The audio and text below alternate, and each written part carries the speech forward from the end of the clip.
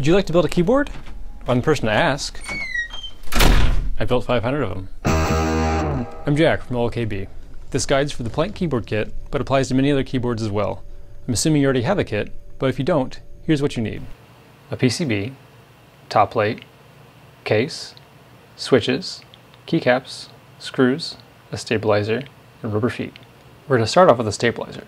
This is approximately how it goes together. There are two different types of cherry stabilizers. The PCB ones that look like this and get mounted into the PCB, and the plate ones that look like this and get mounted into the plate. If you look at the bottom of the pieces, you'll see a small tab missing from one corner of both of them. This indicates their alignment.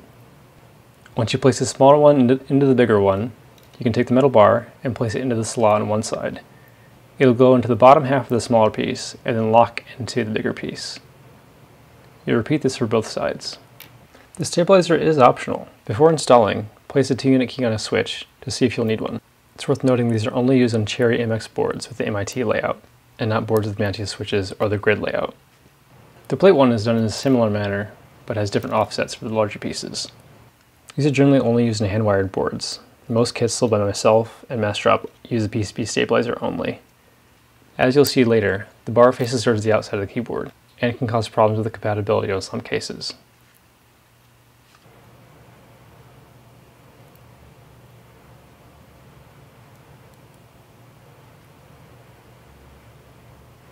Here's a quick demonstration of how to place it into the plate. You start with the front end, place it below the plate, snap both into place. There you have it. For this build, we'll be using a PCB stabilizer. This is how you put that in. Find the top of the PCB and your stabilizer, and orient the stabilizer towards the back of the board. The orientation may change depending on your PCB. Two tabs will slide under the PCB and then snap into place. It should move freely once inserted, and the plate will fit over it nicely. It can sometimes be snug, but it'll fit in with a light amount of force. Once your board is ready to solder, you can start placing key switches. These are PCB mounted switches, so they're a little hard to press in. The plate mounted switches are much easier to use. Make sure they seat all the way to the PCB. It's a common mistake for them not to seat all the way and then have difficulty fitting into the milled case. I repeat this process for every switch on the board. Oftentimes you'll find a switch like this, the bent pin. It's easy to correct it with a finger or fingernail, slightly pushing it up until it's at the right angle. Once you have all your switches in place, it's useful to flip over the board and do a quick inspection of all the pins. If the pins are folded down, you'll have problems later and need to remove the switch and correct them. This is very difficult to do once you've begun soldering. If you look closely, you can see I missed 2 different pins on here I've had to fix later. This is very difficult, especially with PCB mounted switches. If you'd like to add LEDs, now is the time to do it. Cherry MX switches fit 3mm LEDs.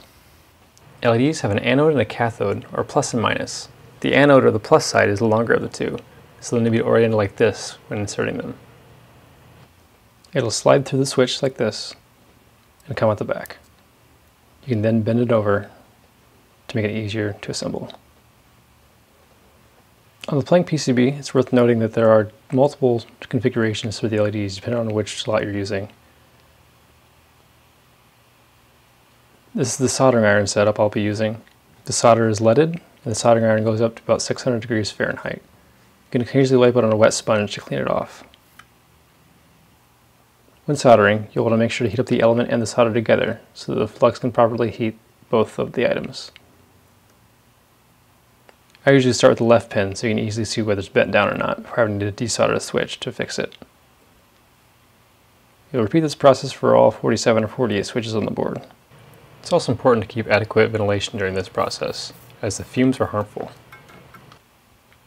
Once completed soldering, it's a good idea to test the board by plugging it into the computer, making sure the light comes on, and test all the switches, along with the basic visual inspection.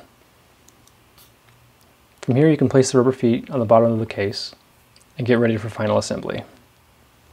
You'll want to do this before you put the keycaps on. You'll need to slide the keyboard in at a slight angle in order to clear the case. You should then pivot into place. You can start screwing in the screws. From here, you have a working keyboard. Install your keycaps for an added comfort.